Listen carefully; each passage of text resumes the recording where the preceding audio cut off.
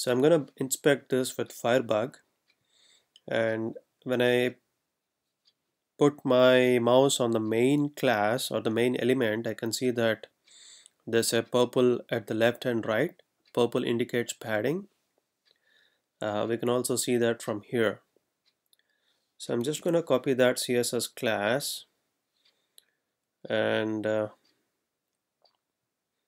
open Parallax Pro style.css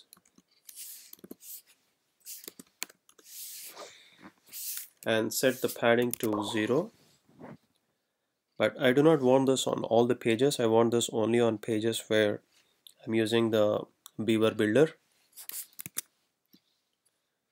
So full width content, okay, so FL builder, so that's the class. So I'm gonna say that any element that has the class of FL builder and full width content, okay, inside that you locate the content and set its padding to 0. So when I reload, that's better, but still there is some gap space on the left and right. Okay, so that is because this particular site inner div has a max width of 1140 pixels coming from the theme. So I'm gonna copy that site inner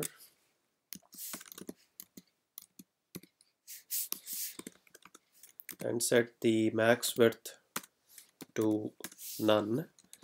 But since I want this only on the pages where Beaver builder is being used, I'm going to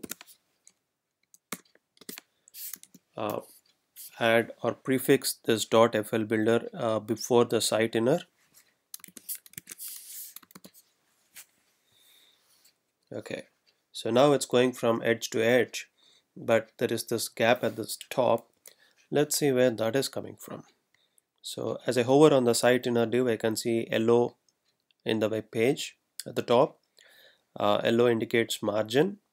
You can see margin at the top of 170. So for that site inner, I'm gonna set margin at the top to 0. Okay.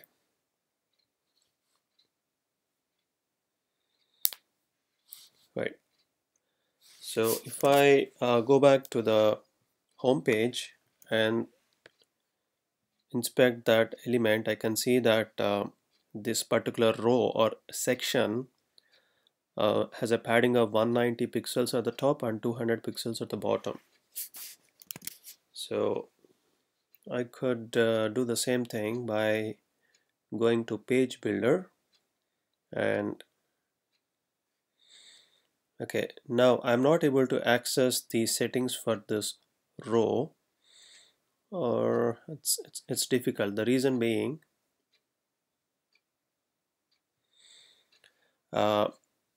the header in this particular theme is fixed using, if you inspect, you can see that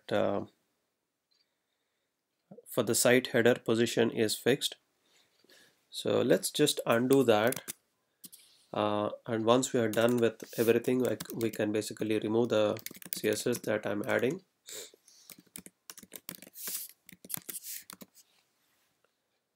Okay, so now the header is not fixed anymore.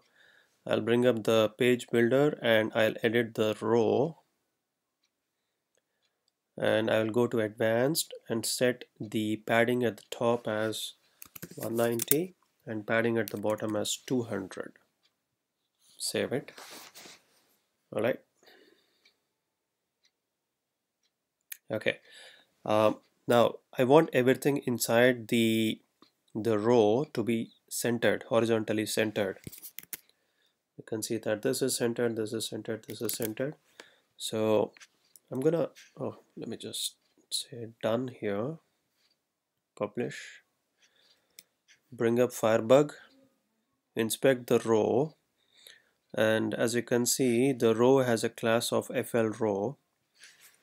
So I'm gonna copy that and say FL row text align center.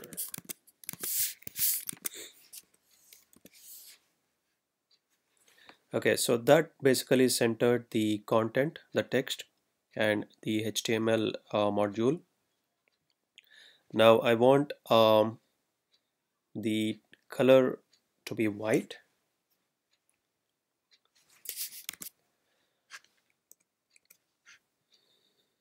Okay, so if you notice, the images that are used for the parallax background effect are dark. So the content that appears on top of this has to be white. So only for parallax sections the text color has to be white. So what we can do is we can I don't need that. Okay, so if I inspect this, you can see that one of the classes for this particular div is FL row BG parallax. So only the parallax background rows will get this class. So any section that has the parallax background, inside that I want the color to be white. So let me refresh. Okay, so we got the color here, but this color is still black. So if I inspect that, so this span, if I go to computed, you can see the color as black, and so it's essentially coming from H4. Okay, so all heading tags in this particular theme have a color of black. So what I can do is I can say that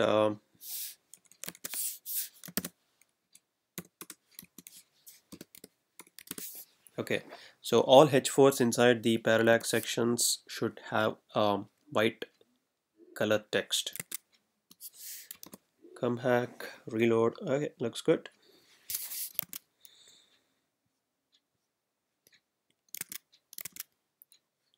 Okay, so I want the button in the parallax sections to have a white border and transparent background and white text. So text is already white, so let me just add the background color and the border for the button.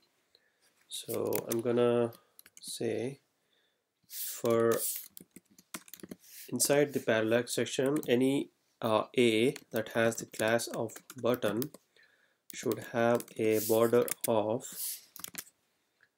we can inspect that from existing home page, so that's 3 pixels and white. Okay, and it should have the transparent background.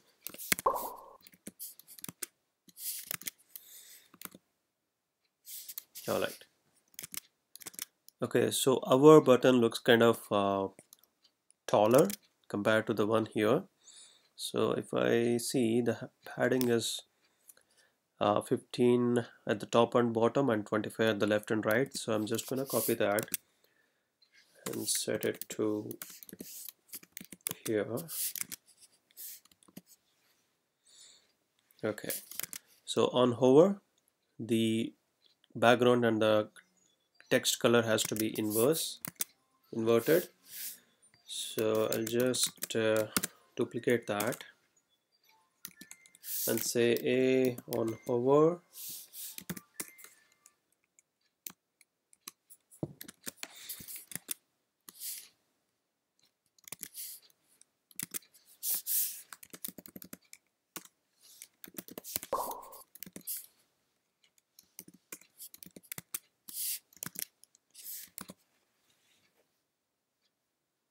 Okay, cool.